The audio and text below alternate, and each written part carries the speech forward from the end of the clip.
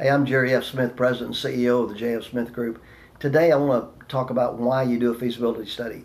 The reason you do a feasibility study is to determine the positives, the negatives, the pluses, the minuses, anything that might affect the outcome of a campaign. I can assure you that if you want to be successful in any kind of campaign effort, you should do a feasibility study first. I've seen studies where schools and organizations do not do a feasibility study prior to starting a campaign, and over 50% of those campaigns fail. So it's important that you do the study. Now, one of the things that we do, which is a little different than most others that you come in, other companies you come in contact with, is we interview a large number of people.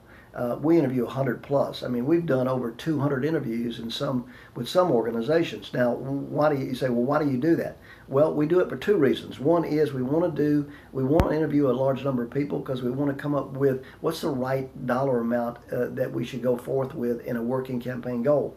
The other thing is we want to cultivate all of your prospects. See, most companies or most other people who do feasibility studies, they have one primary purpose, and that is to determine the right amount to go forth in a campaign. As I said before, our purpose is twofold. One is to try to get that right ask amount or that right dollar amount for the campaign working goal, and the second one is to cultivate those relationships. So we interview a large number of people. We think that's the right process, the right way to go about the business of feasibility studies. And when you do, it's like building a house. You build a house with a solid foundation, you build a campaign with a good, solid feasibility study.